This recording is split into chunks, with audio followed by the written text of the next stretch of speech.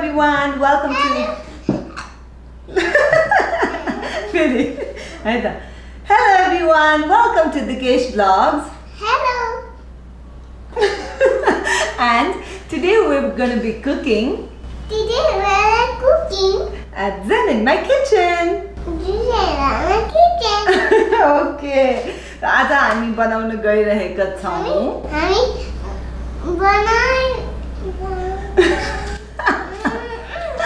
Some special baos. Bao भन्ने नि त. Bao. Spicy chicken bao भन्ने नि त. Spicy chicken bao. It's gonna be yummy भन्ने नि. It's gonna be yummy. Yummy yummy. Yummy yummy.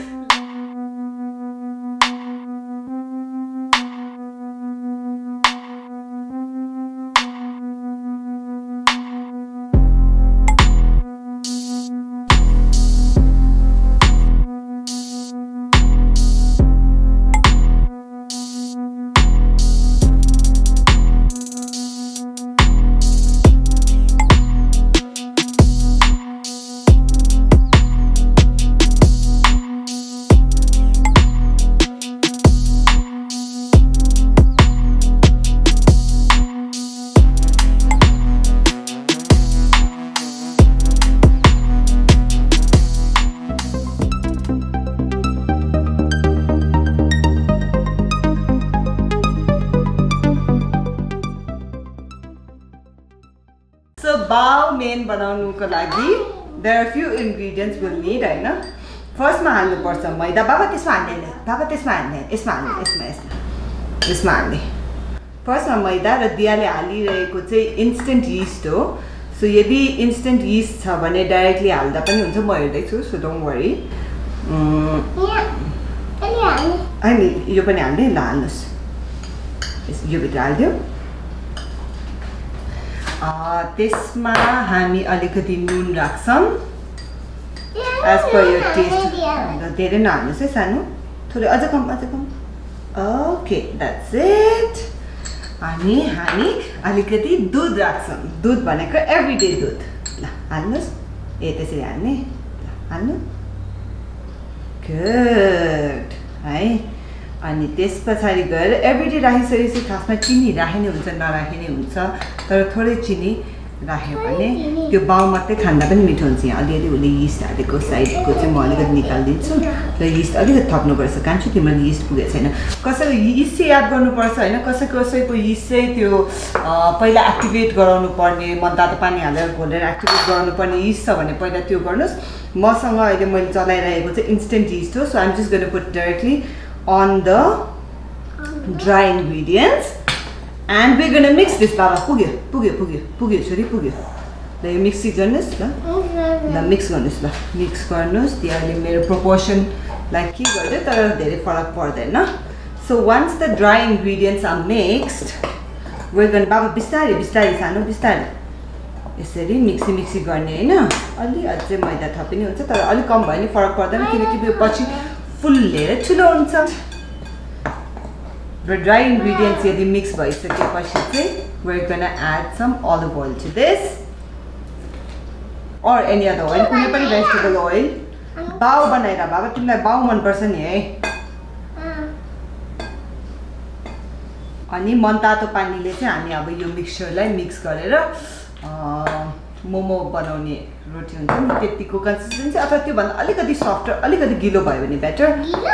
अलिकति गिलो भयो भने चाहिँ हामी पुग्यो बाबा पुग्यो छोरी पुग्यो. अब चाहिँ टु मच भयो. ओके हामी बाउ बनाएर सानो अब बन्छ नि त. बनाएकै छैन हामीले. स्पाइसी चिकन बाउ. ल मिक्स गर छोरी. पहिला अलिकति गिलो देखे पनि it's fine. We're going to keep mixing it and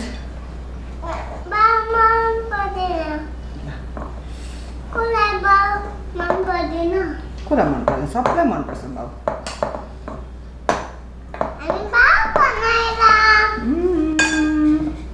mixie गर. अब एकछिन मिक्स गरेर एकैछिनमा राख्ने. एकछिन टाइम लाग्छ नि त. बाउ बनाएर है. हातले गरेर हात मैला हुन्छ नि है छोरी खास हातैले गरे पनि हुन्छ हातैले गरे हुन्छ but because I have quite long nails I don't want it to go inside हातले गर्नु हुँदैन छोरी न त मुच्दा मजाले हातले मुछे हुन्छ ए मुछे हुँदैन okay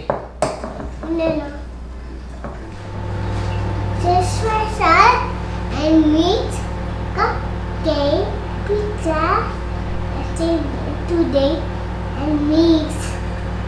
And mix today, cupcake, pizza है त हुनु पनि मेरो छोरीले भनेको ठिकै हो पिज्जाको लागि पनि यो डो युज गर्नु मिल्छ actually that's right baby in any case अब यसलाई चाहिँ हामी छोपेर 1-2 घन्टा 2-3 घन्टा अलिकति फुलिन्जालसम्म यो राइस भइन्जालसम्म हामी राख्छौँ and then we'll come back to it. So now for what goes inside the bowl, हामीले चाहिँ अब spicy chicken बनाउनु लाग्छु crunchy spicy chicken. त्यसको लागि I don't know which sauce to use. दुईटा sauce छ मसँग पेरी पेरी र एउटा sauceमा युज गर्छु एउटा okay I'll just go with this. This is the buffalo wing sauce हैन यो रेडी मेड हो. तपाईले कुनै पनि hot sauce अथवा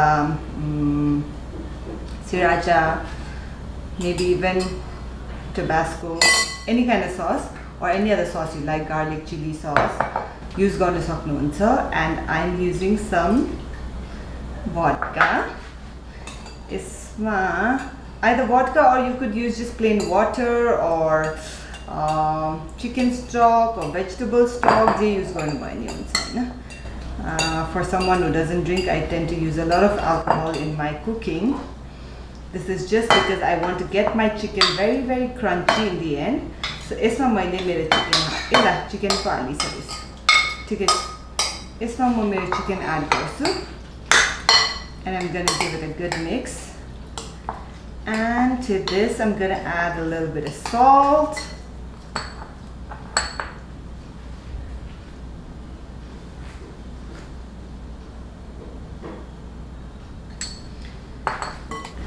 and I'm gonna add some garlic to this I know lasun is I think my favorite so म त टन्नै लसुन हाल्छु तपाईले आफ्नो टेस्ट अनुसार लसुन एडजस्ट गर्नु भयो हुन्छ अथवा कतिपयले garlic powder पनि युज गरेर हुन्छ or garlic paste whatever is available feel free to use it and some more chili किनकि स्पाइसी बनाउन खोजिरहेको छु so I'm just using the paprika which is actually not very spicy यदि तपाई अझै स्पाइसी खान सक्नुहुन्छ भने you can add chili flakes or just rato खोर्सानी and we're going to mix this and we're going to let it sit for a while अलिकति watery भयो भने पनि ठिकै छ it's fine पछि हामीले यसमा फेरि मैदा हालेर यसलाई फ्राई गर्नु अगाडि चाहिँ मैदा हालेर मिक्स गर्नै पर्ने हुन्छ so it's fine so that's it simple marinade so मेरो राइस भइसकेको डोबाट मैले एउटा सानो पार्ट निकालेको छु झन्डै डबल भइसकेको छ होला अब यसलाई चाहिँ हामी बेल्छौं नर्मली जसरी बेल्ने हो त्यसरी नै बेल्ने हो यो जति पनि एयर बबल्सहरु देखिरहनु भएको छ यसलाई चाहिँ हामी हल्का फ्ल्याट गर्न ट्राई गरौँ so that we get a smooth bow हैन जति हामीले एयर बबल निकाल्न सक्यो उति स्मूथ हाम्रो बाउ हुन्छ so अब यसरी एकदम पर्फेक्ट बेल्नु पर्दैन because we just need to take the cutouts so don't worry about that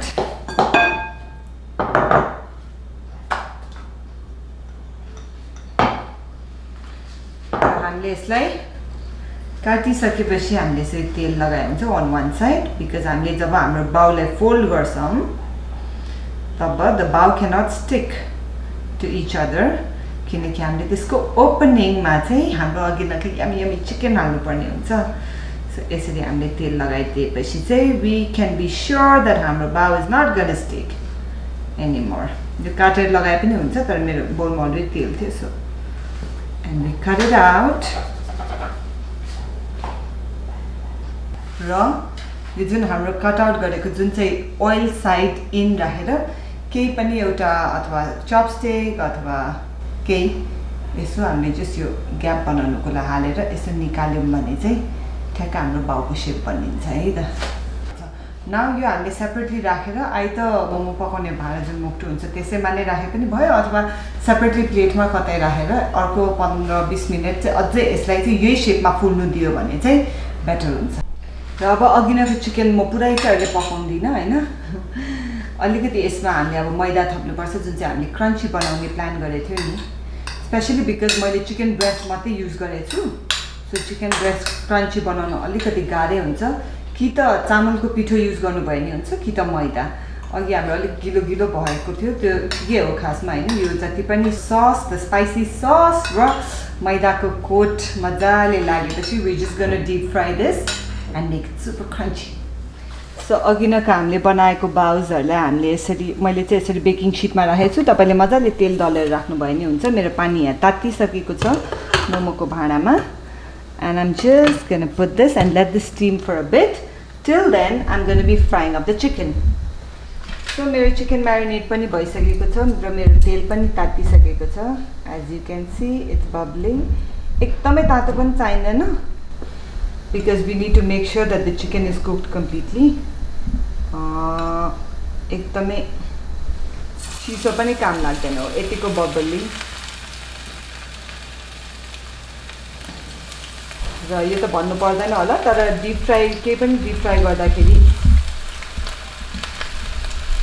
अलिकति धेरै हाले पनि एकैचोटि तेल चिसो हुन्छ हैन सो एउटा एउटा गर्दै राख्दा works better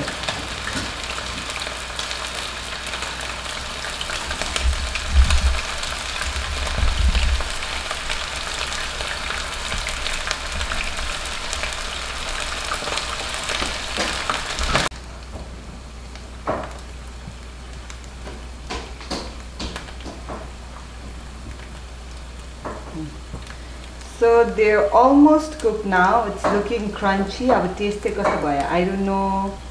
I'm guessing it's going to be fabulous.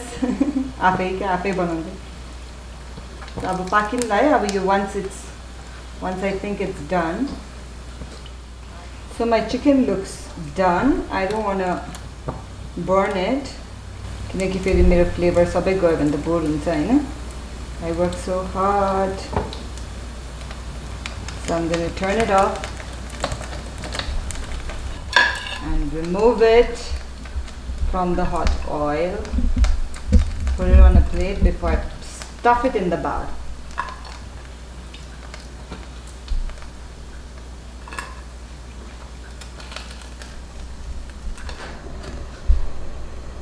My bowls look done. You think that's it? And now I'm going to take this out. So now my bowls are ready, my chicken is ready. I'm just going to whip a quick sauce that just includes some mayonnaise. And I use sauce. This one, the peri peri Nando's peri peri XX hot sauce. So I'm trying to make this spicy. So sadly, and I'm just going to give it a quick mix. And my pita sauce is ready to go into my bowl.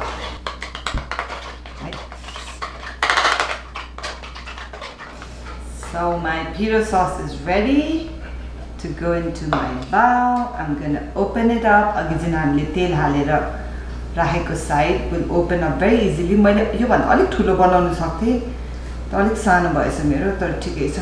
I guess it's gonna act like a snack. So I just have some lettuce and I'm gonna stuff it in. I have some purple banda. You can use piyaj or gajar, cucumber, taste and I'm gonna fit my mini chicken into it and let's see and add a little more sauce. Whoa, this looks good. So I hope you guys liked my super yummy crispy bao recipe. Try it at home. It's very simple to make. Come ingredients use snack use full-fledged dinner with a salad on the side or soup. So I hope you guys taste this and let me know what you think about it in the comments below. So I will come back with another recipe video very soon. Till then, keep commenting, keep liking and subscribing to Dikesh's vlogs. Bye!